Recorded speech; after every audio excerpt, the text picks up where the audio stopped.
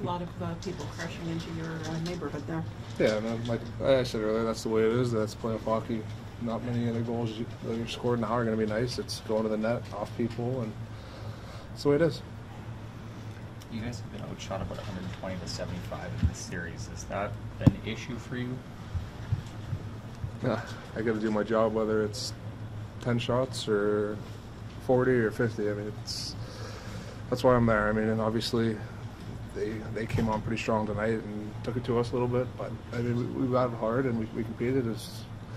We're in it. We had the lead all the way till the third. So I mean, it's definitely a tough one, but it's a long series.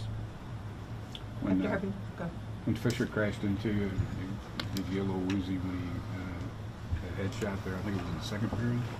Honestly, I don't know. I had quite a few, but I mean, I just play my position. I mean, not much I can do other than trust that the referees make the right call. And I mean, I'm just going to go out there and play. I mean, I think some of them may be close, but I mean, it's here or there. I mean, obviously they had the goal and our guy pushed them in, but like I said, it's playoff hockey. They're going to go to the net, and I think the only thing we can really do is just trust that the referees. If it's a penalty, they call it. If it's not, then obviously we're going to do the same thing. I mean, we go to the net too. So if we hit their goalie, we know it's going to be called a penalty. So it goes both ways.